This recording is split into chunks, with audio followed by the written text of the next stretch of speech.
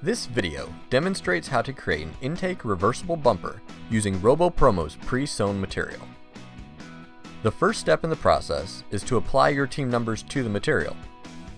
Do this by centering the numbers over the middle sewn seam and align the Velcro so that it is on the top on the red side and on the bottom on the blue side. After removing the cover from the numbers, reapply heat to ensure that all the edges are firmly attached.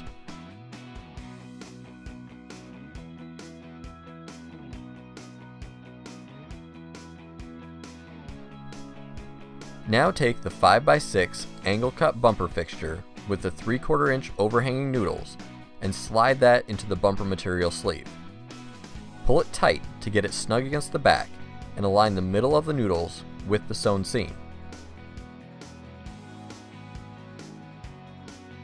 Fold the back of the material over the wood and staple it in place. Fold the edges over and secure them in place with the staple gun as well.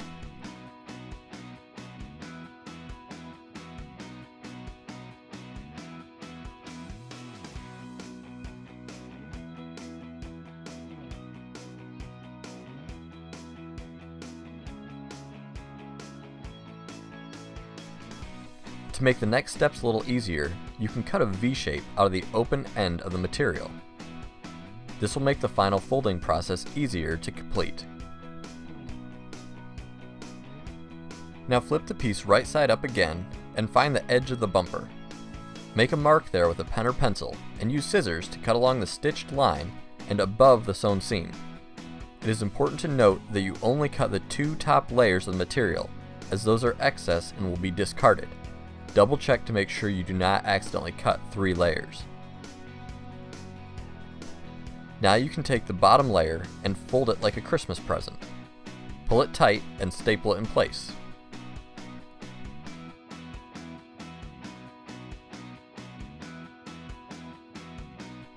Turn the piece back over and draw lines on the excess material, following the edge of the bumper foam underneath.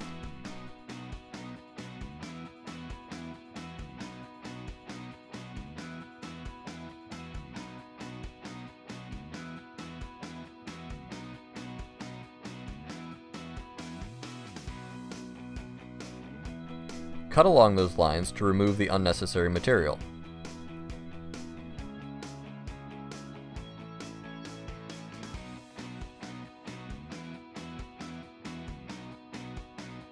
You can now attach the Velcro pieces to the hard parts of the bumper.